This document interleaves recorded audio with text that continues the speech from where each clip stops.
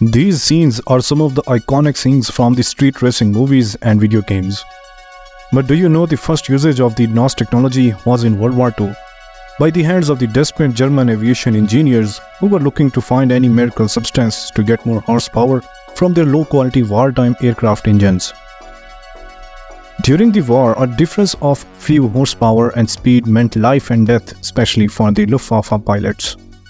As for the German engineers, because they couldn't get their hands on fancy metals during the war, Germany had to make do with budget-friendly steel for their engines. The problem was, these engines couldn't handle the heat like the ones the Allies had. So, no matter how hard they tried, their quest to keep up with the Allied engineering wizards ended up giving them lackluster, not so efficient, super hot and downright dangerous aircraft engines. During the battle, the DB series of the engine had to be degraded for several years in order to avoid catastrophic engine failures.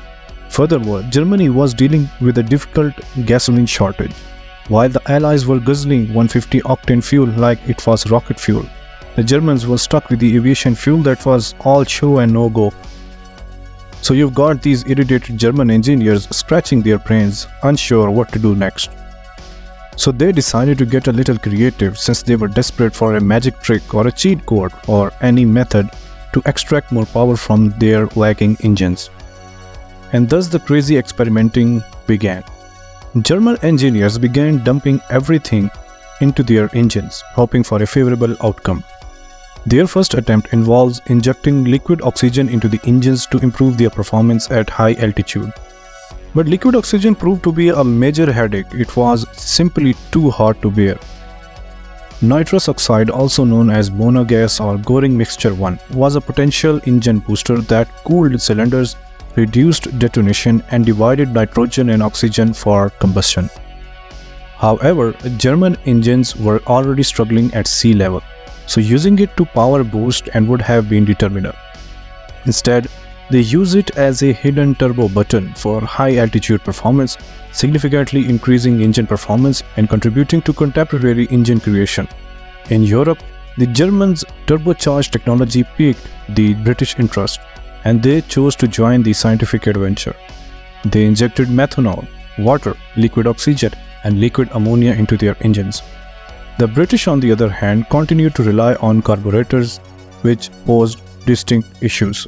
Injecting a second liquid into the cylinder necessitated the development of a new injection mechanism, and firing water into the supercharger was only conceivable if the water would be converted into a fine mist.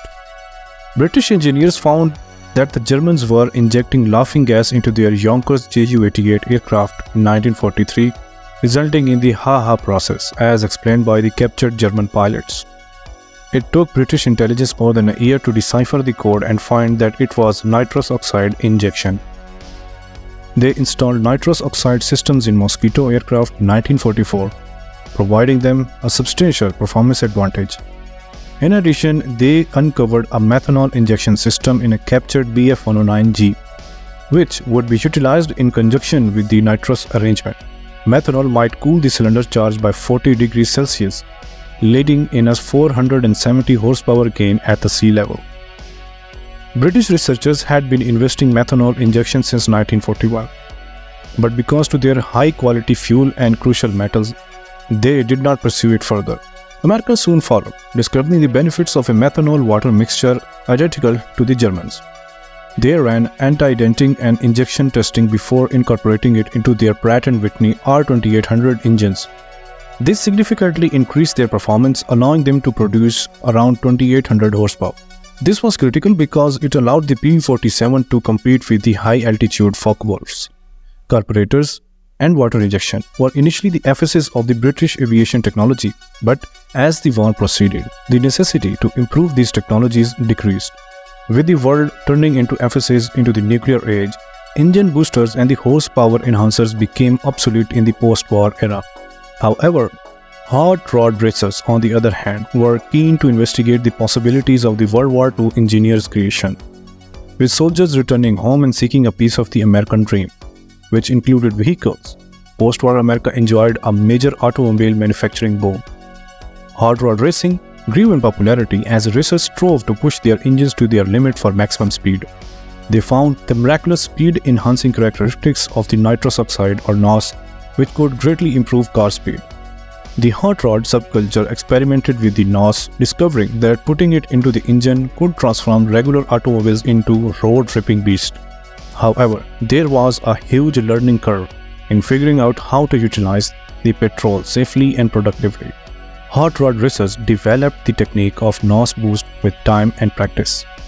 As we conclude this journey through the remarkable evolution of the NOS technology, it is clear that its origin in the desperate laboratories of the World War II have left an indelible mark on the world of speed and innovation. From the life or death struggle of the Luftwaffe pilots to the daring experiments of the post-war hot rod racers, the quest for more horsepower and faster speeds has driven human ingenuity to remarkable heights. The NOS boost, born out of necessity and refined through relentless experimentation, has transformed ordinary engines into powerhouses and street racers into legends. Today, as we begin to push the limits of the speed and performance, we owe a debt of gratitude to those wartime engineers and fearless racers who dare to dream of going faster, and in doing so, forever change the landscape of high-speed pursuits. The legacy of NOS lives on, reminding us that pursuit of speed knows no limit, and the quest for innovation is a never-ending journey into the future.